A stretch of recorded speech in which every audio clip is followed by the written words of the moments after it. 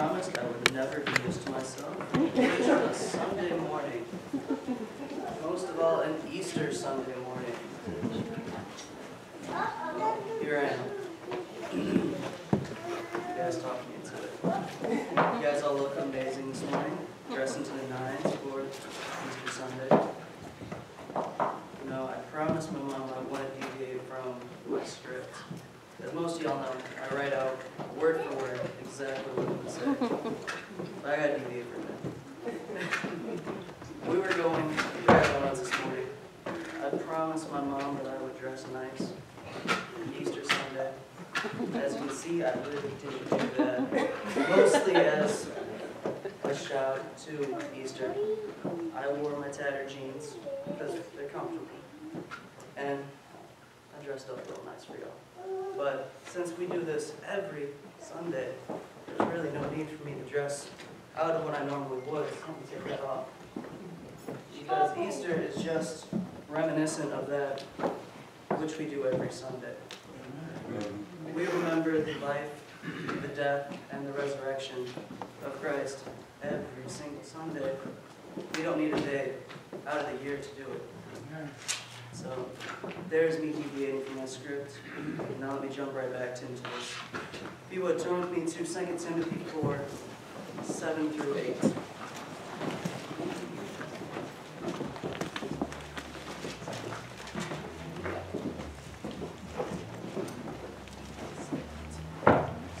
And it reads, I have fought the good fight, I have finished the race, and I have kept the faith. Now there is in store for me a crown of righteousness, which the Lord, the righteous judge, will award me on that day, and not only to me, but also to all who have longed for his appearing. Being young, you all know how much I love my life, but invariably, I'm not going to live forever. None of us are. I have come to a revelation, and I've accepted that one of these days, at least my physical body will die. And I've grown to relish in that fact. And one day I will be with my Lord and God. Like Paul also said, to live is Christ, but to die is to gain. So now I don't look upon death with fear, but rather with anticipation. Now, don't misinterpret that statement. I don't want to die. I don't want to die anytime soon. I do everything that I can to neglect that and elongate my life as long as I can. But the amazing thing is that when we die, we will gain everything. This life is merely a preparation for the eternal life that one day we will live. It won't be the same physical life that we know and love now, but we'll get to that in a little bit. In preparation for the sermon, I was rather nostalgic of those in my past, the events and the people that I've known. And I couldn't help but think, wouldn't it be amazing if we could just stop time? Stop time and enjoy the moments that we've been in. Enjoy the people that we're with. But for that wish, that's just a wish in futility. We have no power to stop time. We have no power to delay time. And when it comes to God's word, we can't do anything. God's will come no matter what we want. But the chief priests and Pharisees, they learned this lesson the very hard way. After they crucified Christ, they came to Pilate, and Matthew writes in Matthew 27, 63 to 66. Turn to be there really quick.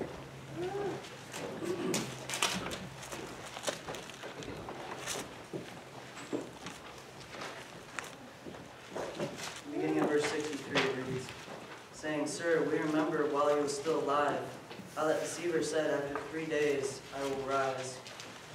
Therefore command that the tomb be made secure until the 3rd day, lest his disciples come by night and steal him away, and say to the people, he has risen from the dead. so the last deception will be worse than the first. And Pilate said to them, "You have a guard. Go your way, make it secure as you know how." So they went and made the tomb secure, securing the stone, sealing the stone, and setting the guard. Now, I don't know if y'all see this, but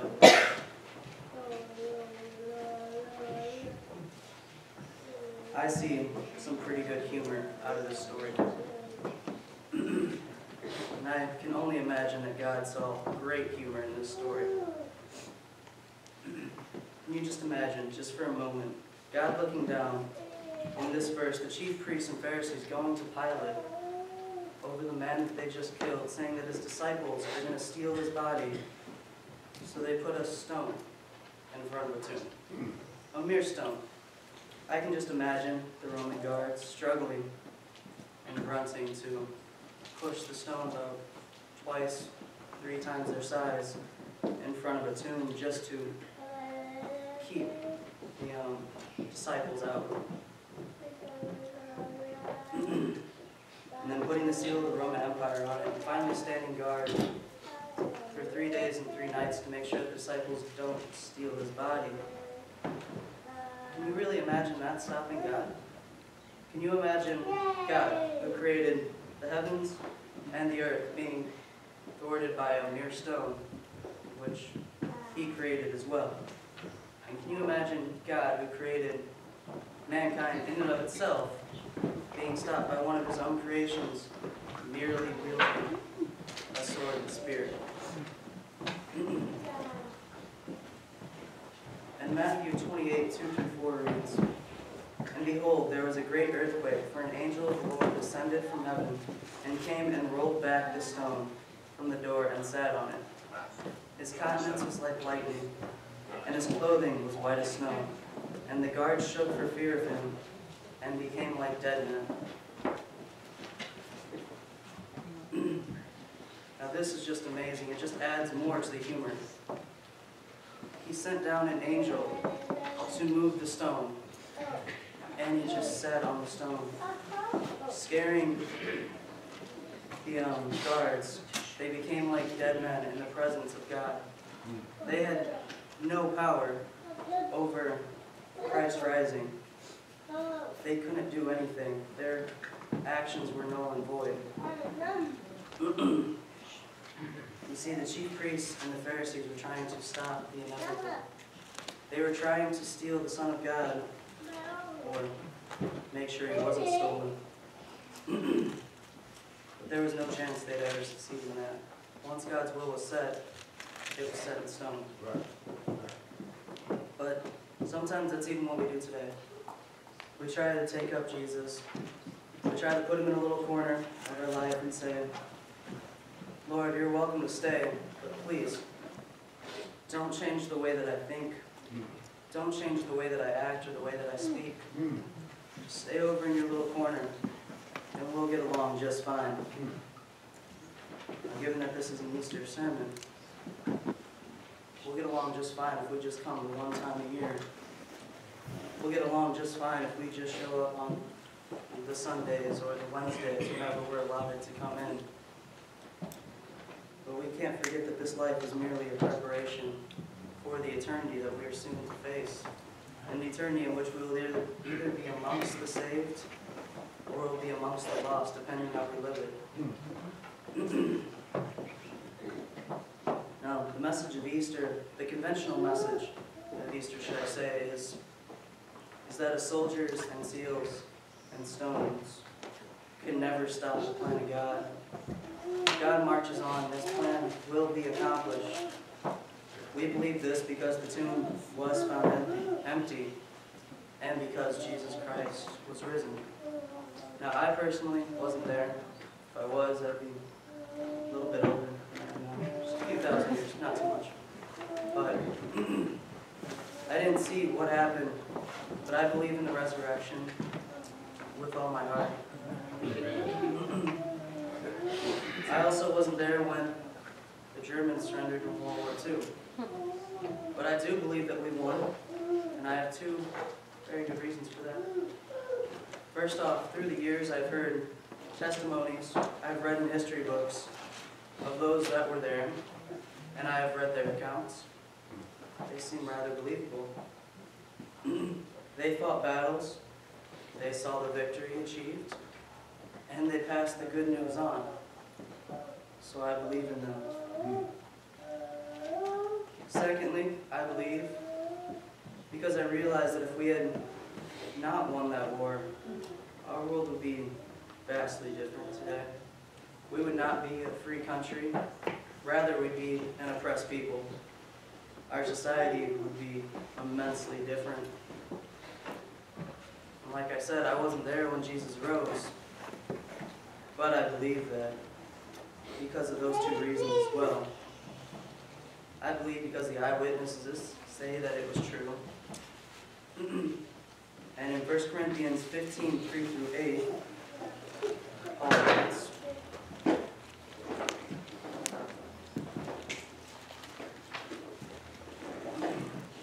"For I have delivered to you, first of all, that which I also received, that Christ died for our sins according to the Scriptures, and that he was buried, and that he rose again the third day according to the Scriptures, and that he was seen by Cephas, and then by the 12. After that he was seen by over 5,000 brethren all at once, of whom the greater part remain to the present, but some has fallen asleep. After that he was seen by James, and then by the apostles. Then last of all he was seen by me also, as by one born out of due time." And then if you would, in 1 John 1 and 2, it reads, "That which was from the beginning, which we have heard, which we have seen with our eyes, which we have looked upon, and our hands have handled concerning the word of life. The life was manifested, and we have seen, and bear witness, and declare to you that eternal life which was with the Father and was manifested to us." In other words, John here is saying, I want to tell you what we saw. I want to tell you what we felt, and I want to tell you what we've experienced. I want to tell you about Jesus. And then the second reason, which we've already gone over, but may be more important than even what is written here in front of us. I believe that because our world is greatly different because Jesus arose. If Jesus wouldn't have rose, I was watching a movie the other day. I don't remember exactly what it's called, so don't quote me if I don't quote it right. But there was they're arguing about creationism against evolution. And it came down to, why do we believe that God exists, and why Charles Darwin was wrong? Why evolution couldn't even be a conceivable factor. And it was because most men, if we had the choice, we wouldn't choose to have God in our lives, because every part of Christianity goes against the humanity that he created for us. That's why the Israelites had so much trouble in their day-to-day lives. There were 600 laws that they had to follow, and they obviously failed. That's why we had Jesus come to die, to be buried, and to be resurrected for us. So that way we would have the free will to choose the life that we live, to choose to be Christians, to be Christ-like, to follow him. And also in 1 Corinthians 15:14, if Christ had not been raised, our preaching is useless, and so is your faith. You realize that if Jesus didn't rise, there would be no reason for us to be here on Sunday. If he didn't rise, there would be no reason for the amazing institutes that there are to teach Christian faith, like Freed Hardman. There would be none of that. Most of us wouldn't know each other if Christ hadn't risen. We wouldn't run into each other on the streets. We come here all the time. We become brothers and sisters because Christ rose.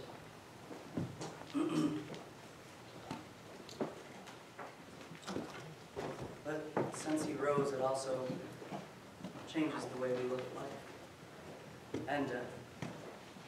When When God talks about death in the scripture, he used different words than we use.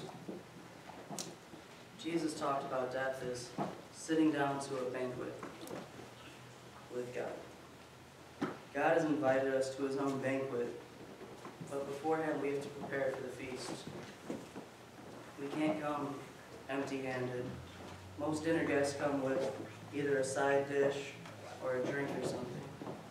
We have to come with a life worthy to come to the banquet. And it will be a time of joy and happiness and of fellowship. Jesus also says that death is like going home.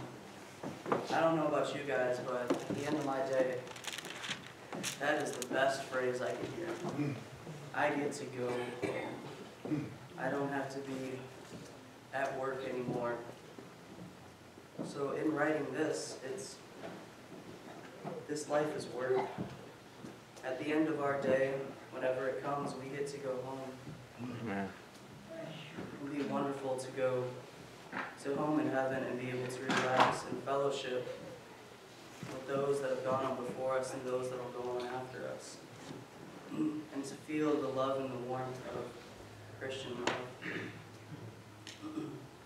Also, death is like a graduation. I was talking with one of my friends, actually my boss, the one who I was bringing up in most of my sermons. He was telling me how he remembered his graduation day quite thoroughly. He went up to receive his diploma. He remembers walking the stage. It's a brisk May afternoon. He remembered walking on the stage and receiving his diploma. Only when he walked off the stage, he kept thinking, this really represents a lot of accomplishments. This one piece of paper can represent every test I've ever taken, every essay I've ever written, every cram session I've ever been to.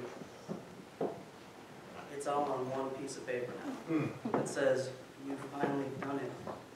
You've graduated. You can live the life that you should be living. Years of study all represented in one piece of paper. Now, we get one of those too, except ours isn't all that big. It's usually about the size of a bookmark. I carry this around with me pretty much everywhere I go. It's my grandfather's obituary. We don't, at the end of our lives, we get a piece of paper that says, this is what we've done, this is what we did with our life. It's just a synopsis of our life and what we did. But he looked at his diploma and just kept looking at it. And there was his name. He'd finally done it. Then he looked to the person next to him and he said, we did it. Let me see what your diploma says. What did you do with the years that you spent in college? He opened the folder and it was empty. He asked, where's your diploma? And the person next to him said, I'm not really graduating today. I'm merely going through the exercises. I didn't hand in all my papers or take all my tests. The school is allotting me a few extra weeks to finish my papers and to turn in all my tests. But today I didn't graduate. I'll walk with you, but I'll get my diploma in a few weeks after I finish. And my friend thought to himself, but we've studied together. We've spent numerous hours together. And one graduates and the other doesn't, merely based on the choices that they make. As I was thinking of this message, I really wanted to paint a beautiful picture for you guys of Easter. And it's an empty tomb and a beautiful spring day. I wanted to lift up Christ and say, this is what it's all about. I am fearful that on Easter Sunday I might paint a picture of false hope. And because the message of his resurrection is so wonderful, I might cause you to think everything is all right. But it isn't. Not for everyone. You see, some graduate in life and some don't. Some homes are peaceful, some are quite the opposite. Some banquets are occasions of joy, some are not. In the same way, while the cross is a blessing for those who come and accept its sacrifice, the cross also doubles as a curse for those who turn away and never acknowledge what is there. The empty tomb is the greatest source of joy for those who know Jesus as their Lord and Savior, but it's also the greatest source of judgment and condemnation for those who don't.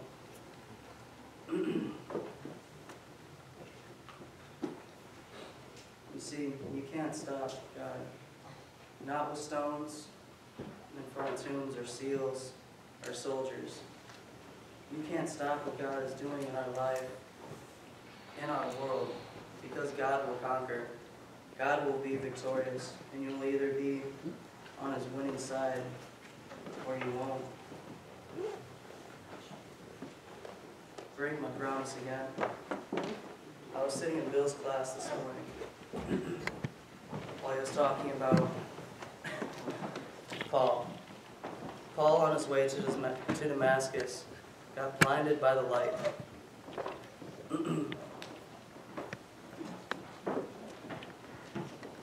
It reminded me of